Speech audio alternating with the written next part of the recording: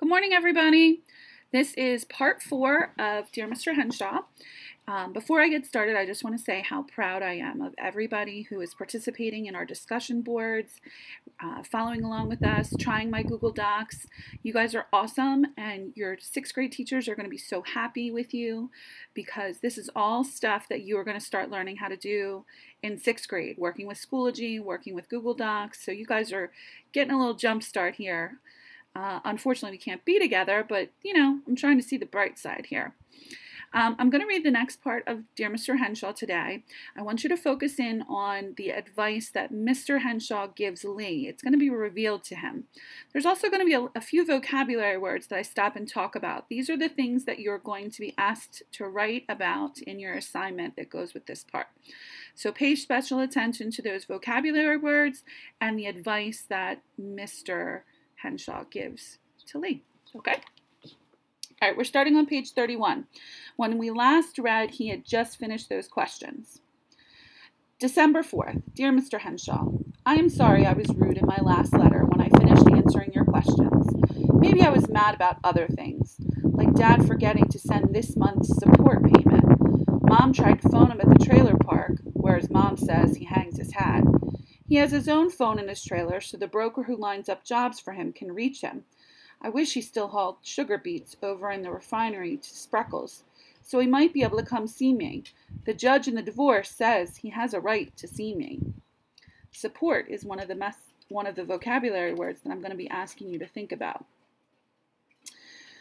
When you answered my questions, you said the way to get to be an author was to write. You underlined it twice. Well, I sure did a lot of writing, and you know what? Now that I think about it, it wasn't so bad. When it wasn't for the book report or for a report on some country or South America or where I had to look up things at the library. I even sort of miss writing now that I'm finished your questions. I get lonesome. Mom is working overtime at Catering by Katie because people give a lot of parties this time of year. When I write a book, maybe I'll call it The Great Lunch Bag Mystery, because I have a lot of trouble with my lunch bag. Mom isn't so great on cooking roast and steak now that Dad is gone, but she makes me good lunches with sandwiches on whole wheat bread from the health food store with good fillings spread all the way to the corners. Katie sends me little cheesecakes baked just for me or stuffed mushrooms and little things she calls canapes. Sometimes I get a piece of quiche. Today I was supposed to have a deviled egg. Katie buys the smallest eggs for parties, so half an egg can be eaten in one bite and won't spill on people's carpets. She puts a little curry powder in it with mashed up yolk, which squirts out of a tube so it looks like a rose. At lunchtime, when I opened my lunch bag, my egg was gone.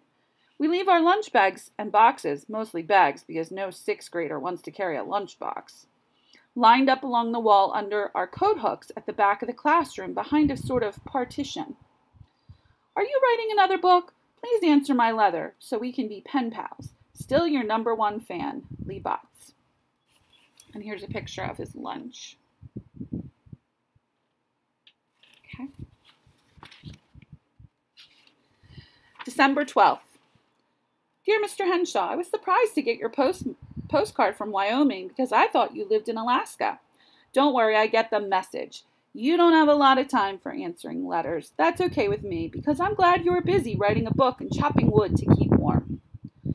Something nice happened today. When I was hanging around behind the bushes at the school waiting for 10 minutes to come before the first bell rings, I was watching Mr. Fridley raise the flags. Maybe I better explain that the state flag of California is white with a brown bear in the middle. First, Mr. Fridley fastened the U.S. flag to the halyard. That's a new word in my vocabulary. And then he fastened the California flag below it. When he pulled the flags to the top of the flagpole, the bear was upside down with his feet in the air. I said, "Hey, Mr. Fridley, the bear is upside down." This is a new paragraph because Miss Martinez says that there should always be a new paragraph when a different person speaks. Mr. Fridley said, "Well, so it is. How would you like to turn him right side up?" So I got to pull the flags down, turn the bear flag the right way, and raise both flags again. Mr. Fridley said maybe I should come to school a few minutes early every morning to help him with the flags. But please stop walking backwards because it makes him nervous. So I now don't have to walk quite so slow. It was nice to have somebody notice me. Nobody stole anything from my lunch today because I ate it on the way to school. I've been thinking about what you said in your postcard about keeping a diary. Maybe I'll try it. Sincerely, Lee Botts. December 13th. So the very next day. Dear Mr. Henshaw, I bought a composition book like you said. It is yellow with a spiral binding. On the front I printed, Diary of Lee Marcus Botts, Private. Keep out. This means you. That's the way he wrote it. When I started to write in it, I didn't know how to begin. I felt as if I should write, Dear Composition Book. But that sounds kind of dumb. So does Dear Piece of Paper. The first page still looks the way I feel. Blank. I don't think I can keep a diary. I don't want to be a nuisance to you, but I wish you could tell me how. I am stuck. Puzzled reader. Lee Botts. Nuisance is another one of those words that I'm going to ask you to think about as you do your assignment for this part. I'm going to reread that sentence. Think about what he means by nuisance. I don't want to be a nuisance to you, but I wish you could tell me how. I am stuck. December 21st. Dear Mr. Henshaw, I got your postcard with the picture of the bears. Maybe I'll do what you said and pretend my diary is a letter to somebody. I suppose I could pretend to write to Dad, but I used to write to him and he never answered. Maybe I'll pretend I'm writing to you, because when I answered all your questions, I got the habit of beginning everything, Dear Mr. Henshaw. Don't worry, I won't send it to you. Thanks for the tip. I know you're busy. Your grateful friend, Lee Botts. So I'm going to read just the beginning of his diary. This is his private diary. There it is. Okay. Dear Mr. Pretend Henshaw, this is a diary. I will keep it, not mail it. If I eat my lunch on the way to school, I get hungry in the afternoon. Today I didn't, so the 2 stuffed mushrooms Mom packed in my lunch were gone at lunch period. My sandwich was still there, so I didn't starve to death, but I sure did miss those mushrooms. I can't complain to the teacher, because it isn't a good idea for a new boy in school to be a snitch. All morning, I try to keep track of who leaves his seat to go behind the partition where we keep our lunches.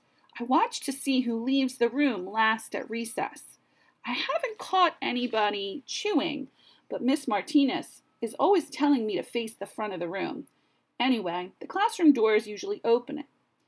Anybody could sneak in if we were all facing front and Miss Martinez was writing on the blackboard. Hey, I just had an idea. Some authors write under made-up names. After Christmas vacation, I'll write a fictitious name on my lunch bag. That will foil the thief, as they say in books. I guess I don't have to sign my name to a diary letter the way I sign to a real letter that I would mail. Okay. We're going to stop right there. More to come tomorrow.